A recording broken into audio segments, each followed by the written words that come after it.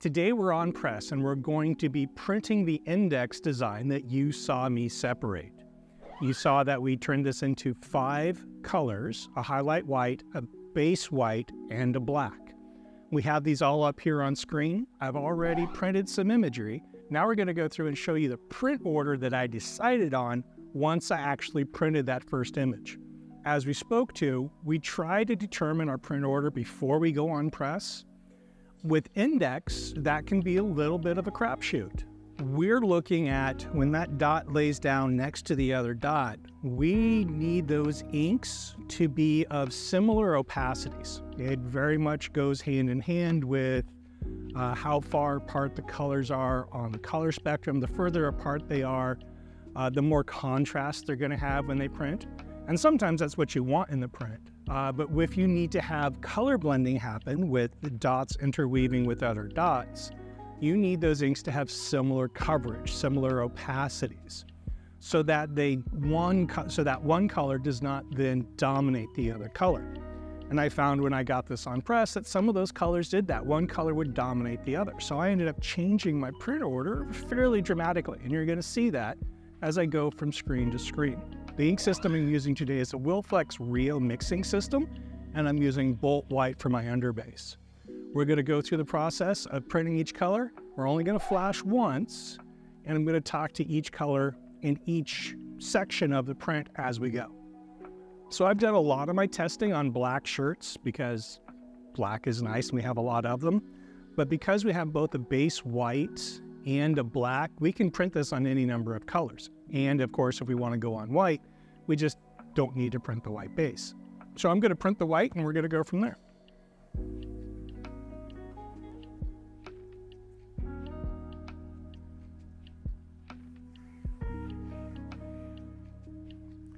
So we've got a slightly different look with our Platen. These are the bigger Platens, the 18 by 22s, and my screens are of course 20 by 24s. So when they come down, you're going to see that the Platen covers the majority of the screen. We're just giving you a different look, showing you that you can do this with different size Platens. It's not a big deal. One of the things that's very important is the understanding of off contact when you're printing wet on wet. Off contact is the minimum distance needed for the screen to snap back off of the print right behind your squeegee. So there is no hard and fast rule for that other than the observation of is your screen coming off of the print. In order to help you accomplish that, it is a good practice to be able to either have an off contact riser here, whether that's a piece of cardboard, a piece of metal, coins, nickels, dimes, whatever. It just helps to keep that screen stable and off your Platen. We'll also talk about this in the sim process video because all of those habits are very important. So here I'm using, the shirt is here on the Platen.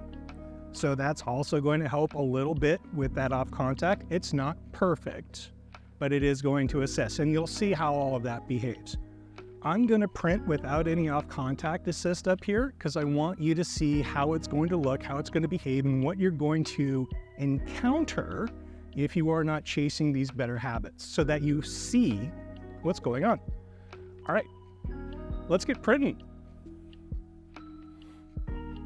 Here's my white base. My white base is on a 230 and all my colors are on 305s. Remember, the index resolution that we chose was 180 dpi. I do have a film that I created with the same image and halftone percentages at 180, 220, and 300 dpi, so you guys can see what it looks like side by side and why some resolutions are better than others. We'll get to that a little bit later in the video. So the white is on a 230. I'm going to do a flood and a print. And it is your choice whether or not you do a 2-stroke or a 1-stroke. It all depends on how clean your ink deposit is.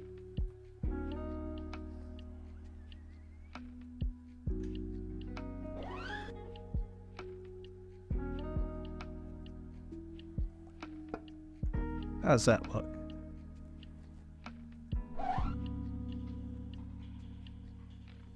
Let's give that one more dry stroke.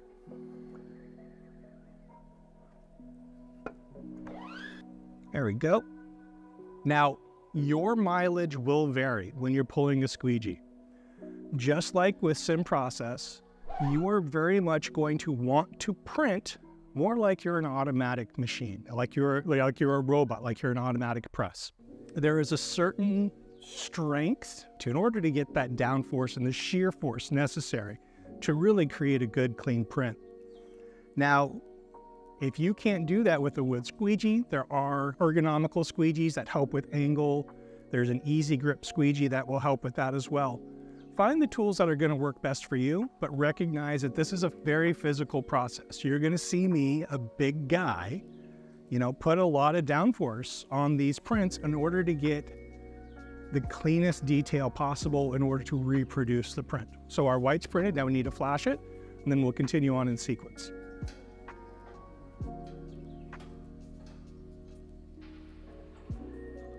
Okay, the white is nice and dry.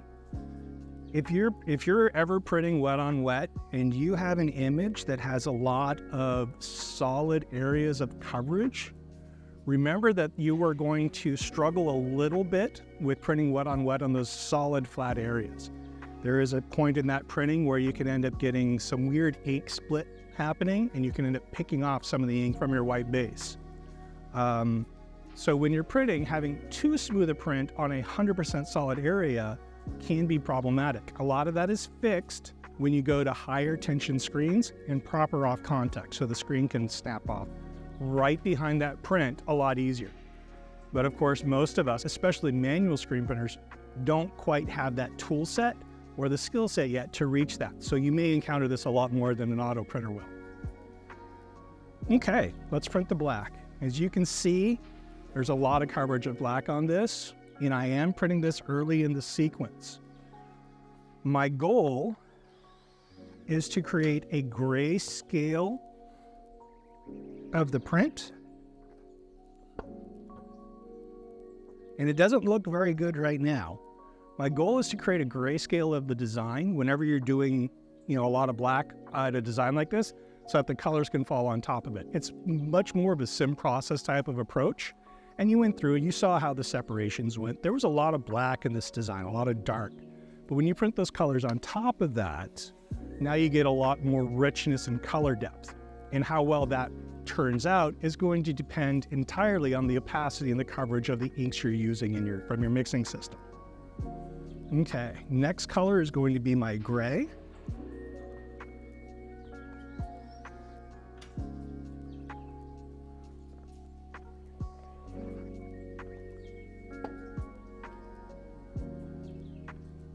And you can see with that next print, we smoothed out a lot of the black on top of the white, and we're starting to create that grayscale value. Of course, I just printed a gray, so you're seeing a little bit of that gray come down as well. But that evening out of the colors is what's going to happen when you print wet on wet. Your squeegee selection is also really important in this process. For my white base, I used a 70 durometer, but for my colors, I'm using 70, 90, 70s. With that 90 in the middle, it gives a very stiff feel to the squeegee, but that 70 durometer edge is still soft to allow for a little bit of flex as the squeegee is going across the image. All right, next color is now going to be my blue. I originally set this up in the original print order that we had in Photoshop, but this is where I ended up needing to change it. I'm putting the blue now earlier in my print sequence.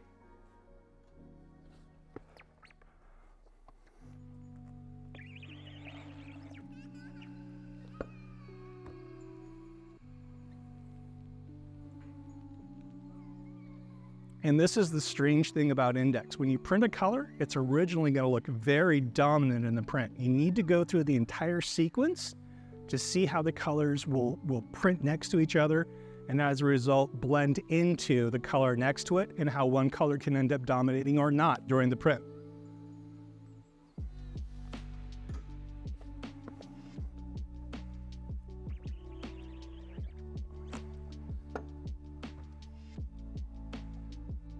So you can see the blue started to blend in a little bit. The other color is taking shape. We're starting to see how the design is coming through. So as you can see, we changed up our print order quite a bit as I'm jumping around between screens. The next one I'm going to print is over there.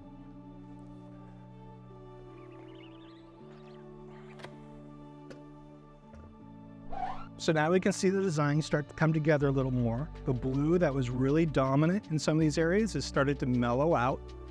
We're starting to see the color development in the ears.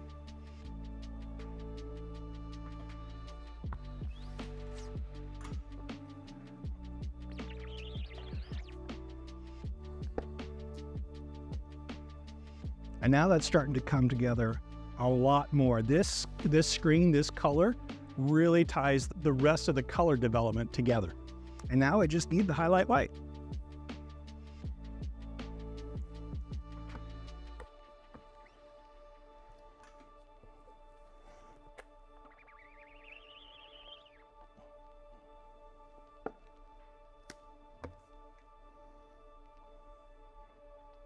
That is the best representation of these separations with these ink mixes that I can create.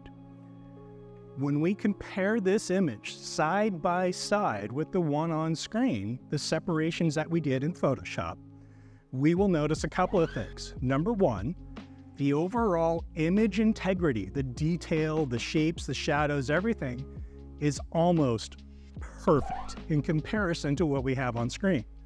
But what you'll notice most is the color shift. We lost a decent amount of red in our design.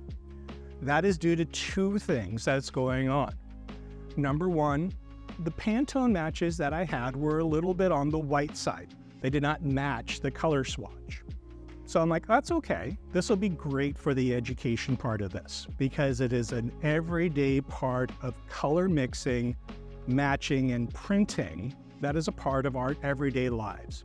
So if I was to go back and add a little red or ask for a reformulation of the Pantone color, remix it and print it, I will have more red in my design. But the other thing that I wanted to show in this is if we were to print this on a white t-shirt, you will see different color development happening. And that is directly because of the white base that we're printing on. When you're overprinting a white base, that color will print thinner as it has nowhere to go. It's going to stand up on top of the white base, and then you're going to print it because it can't sink into the shirt. It's going to print thinner, closer to the actual stencil thickness. And then you're getting another screen that prints wet on wet. That keeps getting it thinner and thinner. Okay, so I have a great question. Would I ever take a Pantone mix that I've had and go back to that mixing system components and add a little bit of a component in order to make it look correct? Absolutely I would. And then on that container, I would note exactly how much I added. Because I would then, if I ever need to reproduce that print so it looked the same, I need to rematch that color I printed. So you always want to document whatever changes you make to your inks. Whether that's like, hey, my gray is too strong in this design. There's too much white going down. I need it to blend more. Add some clear. Add 20%, maybe 30 at the most. That extra clarity, that extra clear will add translucency to that ink so that it does not dominate the colors next to it. It'll allow for better side-by-side dot blending. So why do I talk about printing the design wet on wet for color buildup? That's because that first print is always going to end up looking lighter than your 7th print, your 10th print. We need, through the system, to the process of printing wet on wet, to let the ink build up on the back of the screen. Here's the black on the back of the gray screen. Here's the black, the gray, the blue, all the colors. This is the last color I printed before the highlight white. These are all the colors as they'll slowly build up on the back of this screen. There is the culmination of all the ink colors building up wet on the back of the screen before they get to the highlight white. Is it a perfect representation of the image? No, because those early colors, because I haven't printed that many yet, it's only been 13, 14 prints. Where my color is now stable, but the full color transfer hasn't happened all the way to the back of this screen. That will happen eventually, but your color will remain stable on your shirt. All right, so I'm gonna take this and run it through the dryer. So we're gonna talk a little bit more about color development during your print cycle, what it look and why you get a little bit more color, actual color out of a print direct to fabric than over a white underbase. Here we have these side by side, and you can see in this one that while the dark light balance looks the same, the overall design looks the same, you can see we have a little bit better color development here on the white garment. That's again because that color is going undisturbed onto and then into the white fabric. The white fabric, of course, is giving us that nice light colored background. Where on this one, we have the white underlay, and that is stopping that ink from going anywhere. And as a result, when you print, it's forcing us to lay down a slightly thinner ink deposit. When we're printing direct to fabric, we can force through a little bit more ink as a result. And then when we print wet on wet, that color now goes right into the fabric on a white shirt, where on a white underlay, that ink is going to then spread out a little bit. You can see that color development most clearly here on this side of the elephant above the eye and here in the ear, where on the gray that I printed, it's a little bit lighter and we're seeing a little bit less color development there. On the one that you just watched me print, I ended up getting a little bit more color. I'm working towards building that color a little bit more by changing my angles and my print technique to lay down a little bit more color than I am to shear it. But you can see that even though I got better image integrity out of it, color development, the colors are still off. This one still has more of that reddish orange in comparison to this one. They are getting a hell of a lot closer though. Again, I was working towards that. So why would you choose to index instead of doing a sim process? There could be a number of reasons. Number one, you don't have RIP software. And you don't have that ability to go back and make curve changes and you know, re-bitmap it and do a fake halftone conversion. It can be a lot of work, and the dot development is not as good as you want it to. It works, you can do it, it's just not as good as if you go through RIP software to create the halftones in that RIP process. Index is also a really nice way to print in which you typically do not see any dots. If we were to go over this with the magnifier, you know, zoom over the entirety of it, you don't see much in the way of dot development. You will if you're doing some very specific things, very faint types of prints with a white underlay. There are some combinations in which you can, you know, very much see dots. But once you print these dots, which are, again, they're side by side, you're doing a solid one layer of ink. You're not stacking any inks for color development. Everything is side by side. Those dots, once they hit the fabric, they're going to fuzz a little bit. And as a result, you don't see dots. Index has its place. Index is typically used if you just need to set up quick turn. If you have a need to see a print with little to no dot structure. You're a shop that's used to mixing and running Pantone colors, and you've got those on the shelves and you understand that, index is really quick and easy to do. Remember, the quality of the print and how easy it is to print is resolution dependent. You don't want to drop below 180 by very much if you do, because you need those dots to be small enough to blend well. Going above 220, even at 220, there starts to be some headaches. I have a couple of screens burned. I have a 230 mesh and a 305 mesh burned. With a design that was indexed at 180, 220, and 305. And we're going to show you some mesh interference, what the dot sizes look like, and how when you print that wet on wet, you have to have such precise control over what you're doing at those higher resolutions, because that dot is so tiny that when it prints, it can become a solid sheet if you've got those heavy shadow areas. With index and sim process, we're both worried about the generalized color space within an area, where with index, we're trying to pick a singular color to make it as much as possible, you know, using as few colors in an area as possible, because again, because of that dot on dot side by side, you end up getting muddy areas like in this trunk. We talked about this section of the trunk, how it was just kind of weird looking, and we would talk about it when we got on press. You end up with stuff like that that just doesn't really work right. Where with Sim Process, you can generate a couple of colors that then lay on top of each other. You can control those tonal values so that they lay down and create the color you want. With Index, you're at the mercy again of what Photoshop decides to blend it with. But again, that's the beauty of Index. I pick another color for that spot. So if you have the press capability, the press size, Index can be wonderfully simple, fast turn, you know, low amount of effort. The more you do, the easier it becomes.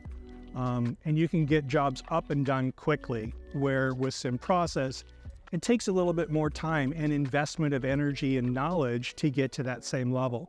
Again, both are going to produce fantastic prints. It's a matter of your shop's skill level, your print charge and what you're getting for the job, and whether or not it's worth the investment and whether or not your customer wants to pay for that. All right, and that's Index printing. The next time you see me on press, we're going to be going over Sim Process. We're going to use the same number of screens. We're going to talk about the same general types of printing.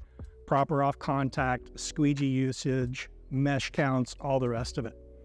See you in the next one. Thanks for watching. If you're interested in learning more about color separations, watch our full course on screenprinting.com, where we will dive into spot color, color reduction, Index, Grayscale, and the always popular Sim Process.